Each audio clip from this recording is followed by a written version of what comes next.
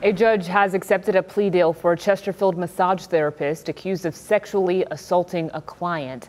Our Melissa Hippolyte was in the courtroom and she has the latest details for us this evening. Melissa?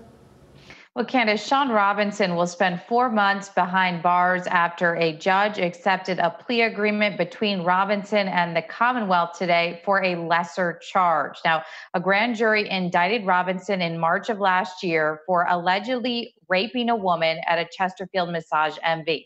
Yeah, Robinson was not arrested until I asked Chesterfield police about the case in February.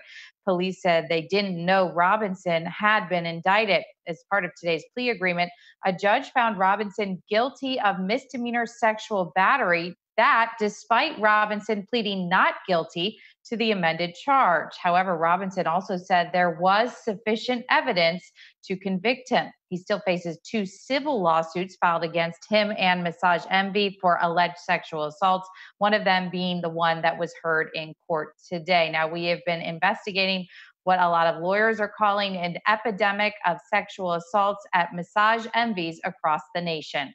Working for you, I'm Melissa Hippolyte for CBS 6.